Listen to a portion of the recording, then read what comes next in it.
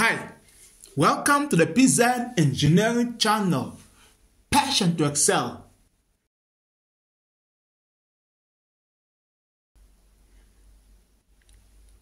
In this video, we are going to show how to simulate a three-phase virtual synchronous generator double loop control in MATLAB Simulink software.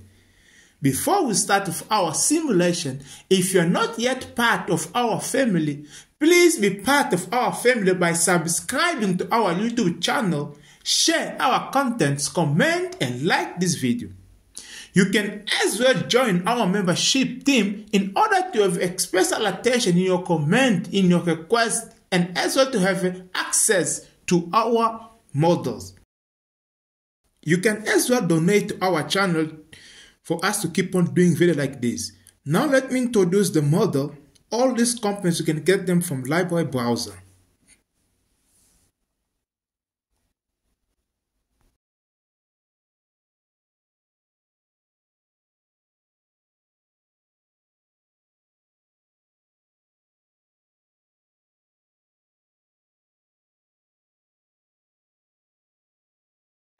Let me open here. Here you have our DC voltage source.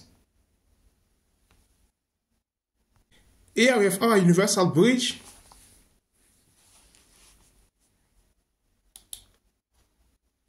Here we have our three-phase control or series. Here we have our measurement.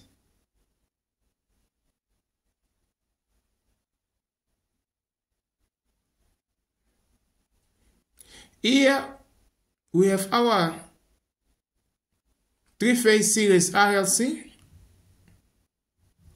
and here we have our three-phase measurement, which is connected to two loads. You have a first breaker and the second breaker, three-phase breaker, and you have load 1, load 2. Let's open our first breaker. Is normal close. Those are the switching times.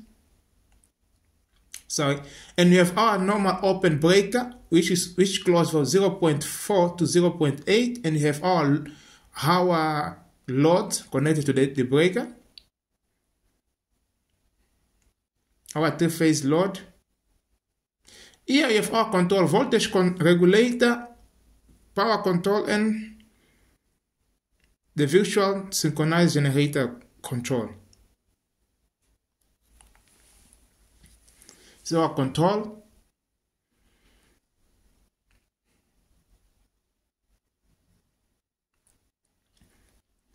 The reference and the initial.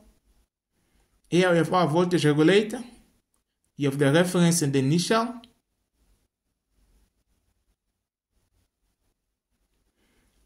Here we have the inputs. Here we have our virtual synchronized generator, or rotor function.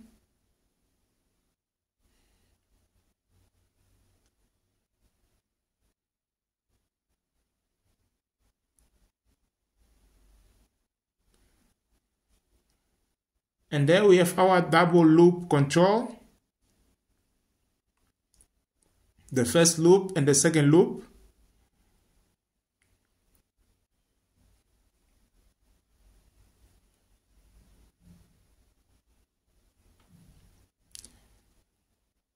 We have our PI controllers, our functions.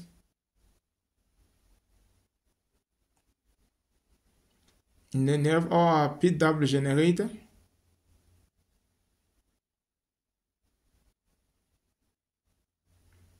There we have our signals.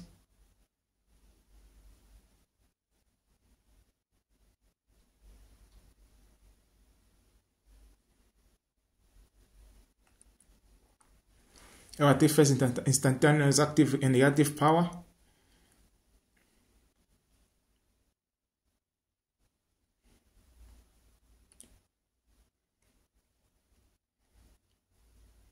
I think now we can run our system, see behavior of our system. We have our measurement, our scope. for three-phase voltage, three-phase current and reservoir power and the reactant power.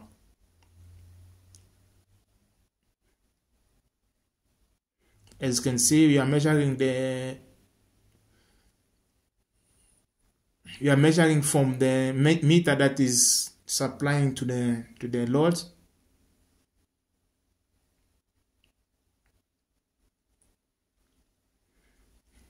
Now let's run our system to see the behavior of our system.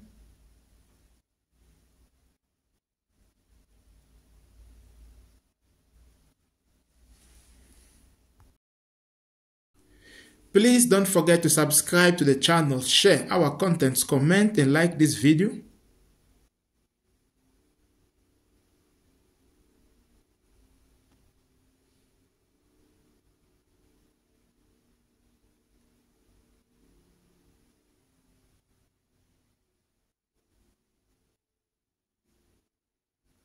Now let's check our results.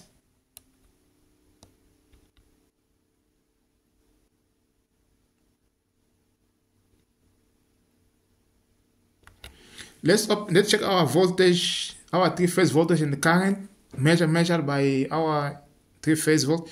As you can see, the maximum voltage is 300 to 300 and then and 21, 22. As we can see, from 0.4 to 0.8 based on the circuit breaker, there it supplies more because of another load is loaded and you need to supply more to the load. Now let's check and then our power is here, like active power and apparent power. Thank you so much for watching. Please don't forget to subscribe to the channel, share our contents, comment and like this video.